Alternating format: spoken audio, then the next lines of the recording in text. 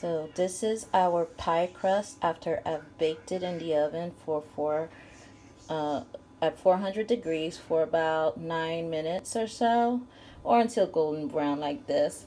And then basic ingredients for quiche is eggs, cheese, usually cheddar, but you can use whatever cheese you want, your favorite cheese, and milk.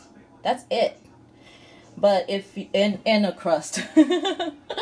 But if you want, well, today I'm going to use buttermilk, some sliced onions, which I've done already, and chopped beef sausage.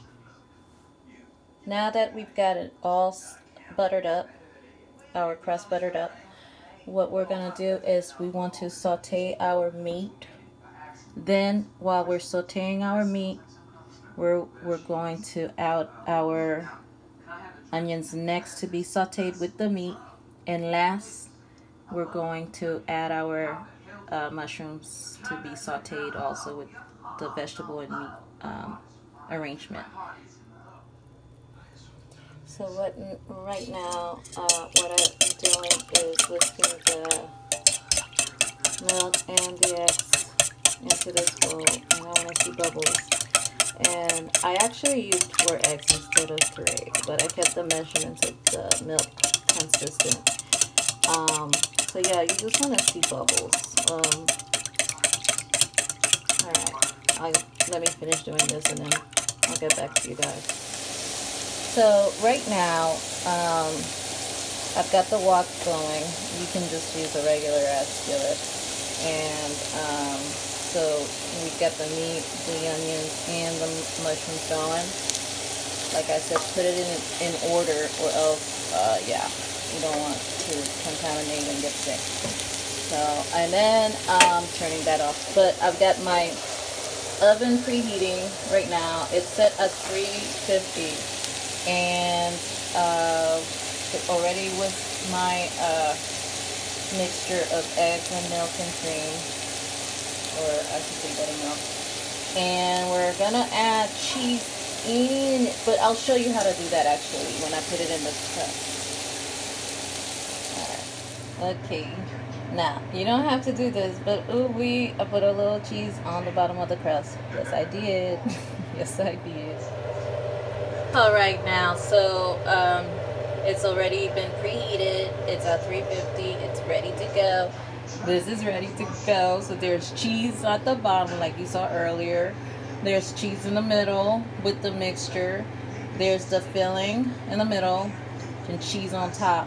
Now in the middle of it baking, it's gonna bake for about 20 minutes or so. In the middle of it baking, I also like to put some more cheese on top. The cheesier the better.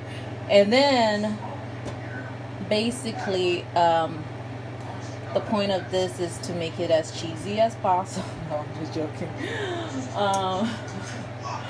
No, do it like you want. Have fun with it. It's gonna be good. So we'll stick it in the oven and then cheese it up and stick it some more to warm up the cheese on top, and it's gonna be delicious. And then we'll show you what the ending product looks like. Now you gotta be careful because it will bubble up, and then so that's why we didn't fill it all the way up to the top, because it will pour over. You don't want to mess. I don't like messes. So we finally got the quiche out of the oven, and we did the cheese on top and everything. The way to test to see if it's all ready is to take a clean knife, you stick it down the middle, and if it comes out like this, then that means you're good. If it comes out milky, you need to stick it back in the oven. And now all you have to do is slice it up like a pizza pie and share. Okay, as you guys can see, here's the finished product. You can see the stuffing right here. So I've gone ahead and plated, and it's nice and cheesy and eggy, and the crust is nice and crispy. So there you go. That's about it.